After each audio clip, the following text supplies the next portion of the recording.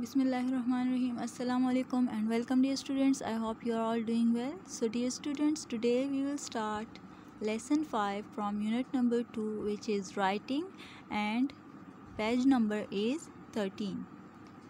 Unit 2, lesson 5, writing, page number 13. Read the poem and choose the correct word. The writer has just received or sent one email. So all you have to do is, after reading the poem, you will have to choose the correct word, whether it's received or sent.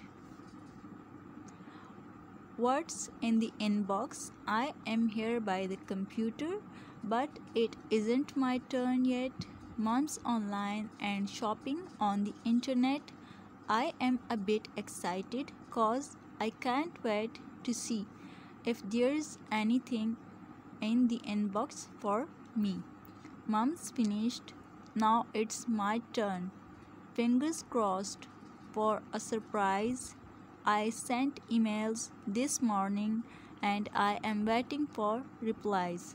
So here I go. 2 mouse clicks. It's like magic and yippee.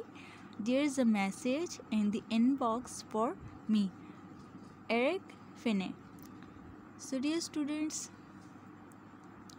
this poem is written by Eric Finney, and the poet says that what's in the inbox? The poet is waiting for her mom to be done with her online shopping so that she could check her emails or her inbox on the internet, because she can't wait to see if there is anything in the inbox for her. So her mom is done with her online shopping and now it's the poet's turn. Fingers crossed for a surprise. So she's excited for a surprise. Because she sent emails this morning and now she is waiting for the replies. Now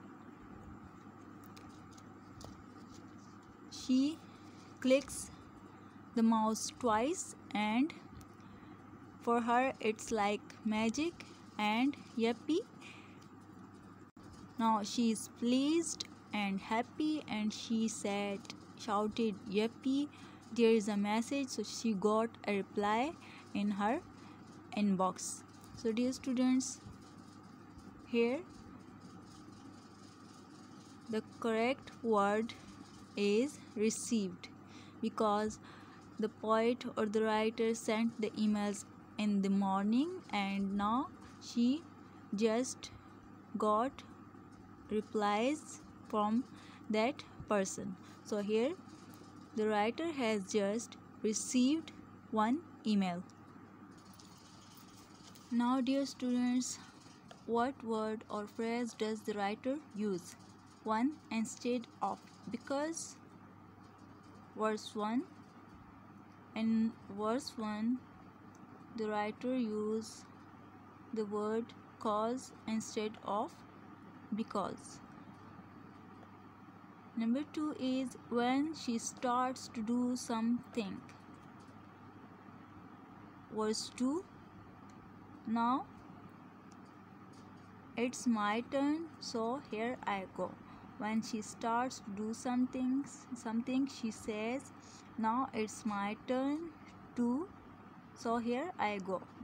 Now it's my turn, so here I go. Number 3 is to bring herself good luck. Verse 2, to bring herself good luck, she says fingers crossed. 4, when she is very pleased, in verse 2, when she is very pleased, she says or she shouted yippee. Now dear students, again here is writing emails. Complete the boxes with the correct phrases. Judy sent an email to Sandra. She started her email, Dear Sandra, and she finished her email, Love, Judy. So in this blank you will write Love, Judy. Tom sent an email to Ali.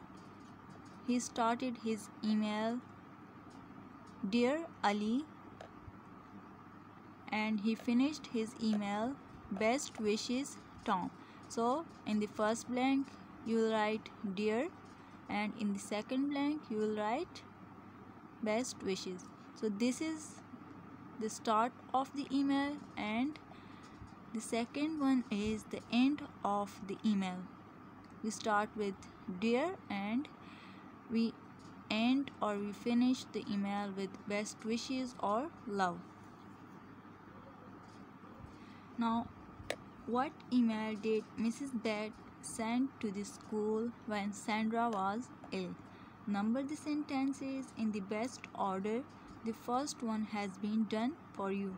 So the first one is, okay, first of all, here are some options and they are mixed up. All you have to do is that you will have to number these sentences in the best order. So A is Annabeth, C is best wishes, E is Dear Mrs. Scott, B is I am sorry to say that Sandra is ill today. Okay, C here is best wishes, D is she has a cold and a headache and is going to stay in bed today. E is Dear Mrs. Scott. F is I hope she will be well enough for school on Monday. Now, dear students, you have to number these sentences in the best order. So the first one here is done, Dear Mrs. Scott. So there is the first here, this is the first one, and the second is number two sentence is I am sorry to say that Sandra is ill today. Number 3 is she has a cold and a headache and is going to stay in bed today. Number 4 is I hope she will be well enough for school on Monday. Number 5 is best wishes. So this is the end of the email, best wishes. And number 6 is Annabeth. So let me read it for you again. Dear Mrs. Scott, I am sorry to say that Sandra is ill today. She has a cold and a headache and is going to stay in bed today. I hope she will be well enough for school on Monday. Best wishes, Annabeth. Now in the end, here is an activity. Write an email from your mother to your teacher. Explain why you are not at school. So dear students, you can practice this activity with your friends or your teachers too, as it is quoted that a practice made a man perfect. So by practice you learn a lot in your life. Dear students, this was your lecture for today. I hope you all will understand this lecture, and thank you so much. Allah Hafiz.